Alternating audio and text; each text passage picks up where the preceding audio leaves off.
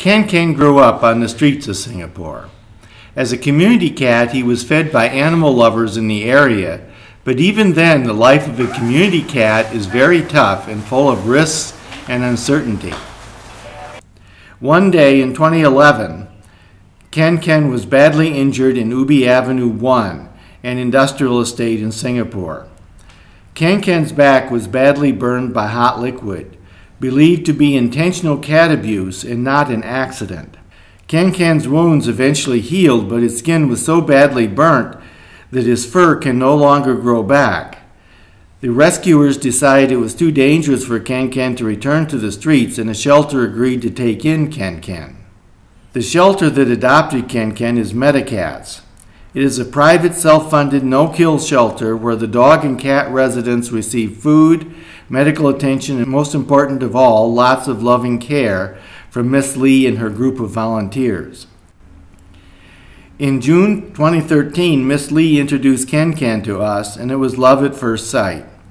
After discussing with Mettacats, we decided to have Ken as the resident cat at Animal Human Alliance, or AHA, our pet food business that advocates adoption and does not sell animals. Ken has settled in very well in AHA, and despite his near-fatal abuse, Ken is still trusting towards humans and allows them to touch, hug, or to cuddle him, and purrs very fast when shown affection. 6 months later, we felt it would be good for Ken to have a companion, and so we decided to adopt another cat. Mettacats recommended Gold D as a cat that might suit Ken's temperament. Gold D's owners abandoned him in a car park, leaving him to fend for himself. Being very trusting and friendly to humans, he was at high risk of abuse. Out of concern for his safety, Mettacats took him in. Mettacats felt Gold D's easygoing nature would be a good match for Ken, and so on 16 March 2014, Gold D arrived at AHA. Initially, Ken was apprehensive, but after a few days, they warmed up and soon became very affectionate to one another. Ken has accepted Gold D as his little brother. Ken and Gold D are cats that many do not see as good adoption candidates. At 8 years old, Ken was considered too old, unlike a cute little kitten.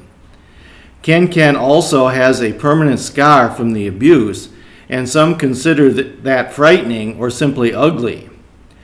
Furthermore, both Ken and Gold D are FIV positive. There are many cats, dogs, and other animals out there like Ken and Gold D, waiting for permanent loving homes. Cats, like humans, want shelter, food, affection. They have feelings of happiness, anger, and also grief when, for example, their children are taken away from them. The best way to love them is to promote adoption of these rescued animals.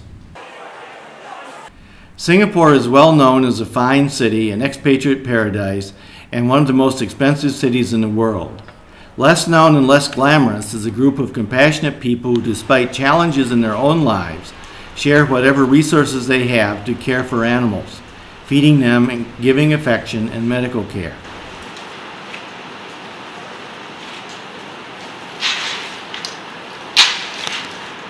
We hope that Ken and Gold D's story can inspire a compassionate society in Singapore and for people to see community animals as fellow beings and not as a nuisance.